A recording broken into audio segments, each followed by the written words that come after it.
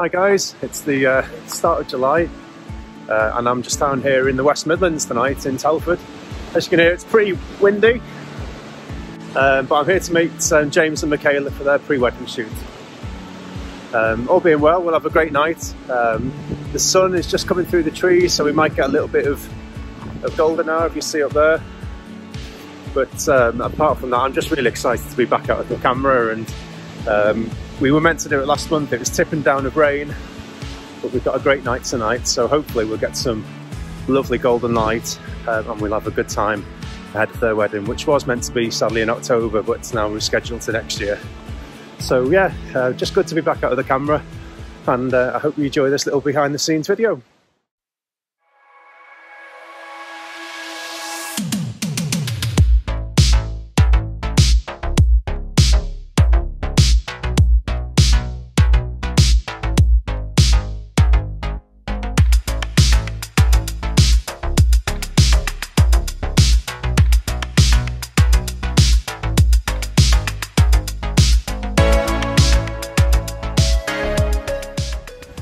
Hi guys, I just brought you back to this site because just whilst I'm waiting for Michaela and James, I found this beautiful crop field which is just outside the woods, and I do love a crop field, and especially one which is backlit by the sun. So you can see behind me there, look at that sun, and look at the crop field. So the biggest thing which I really want to try and do now is hopefully get Michaela and James up for a walk here later. Again, hopefully the wind will die down a bit. What a gorgeous evening, and I'm so glad that, you know, we travelled about an hour down here, because this is a beautiful place. It's a mixture of fields, a little bit of colour, woodlands, shade, everything that you need for a good pre-wedding shoot. So I'm just off to the car park to meet them now, and hopefully we'll have a great evening. See you soon.